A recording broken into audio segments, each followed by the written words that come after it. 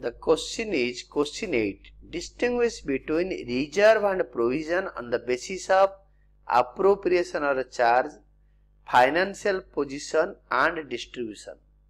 Hence answer 8. Distinction between reserves and provisions on the basis of, we have 3 columns: basis, reserve and provision. Basis 1, first basis, nature. Here the basis 1, it is nature is appropriation or charge, same thing. First part, in case of reserve it is an appropriation of profit. In case of provision it is a charge against profit. Hence nature is appropriation or charge. The first one being appropriation, the second one being charge.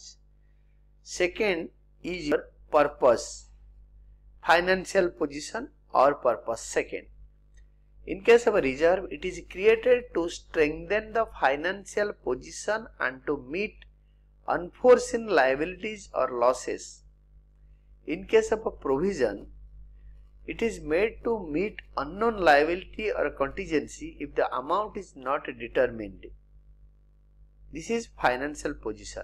And the third basis is distribution. And here it is the same thing, is distribution.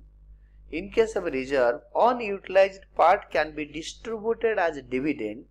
It reduces divisible profit. In case of a provision, it cannot be used for distribution as profit or a dividend. It reduces net profit.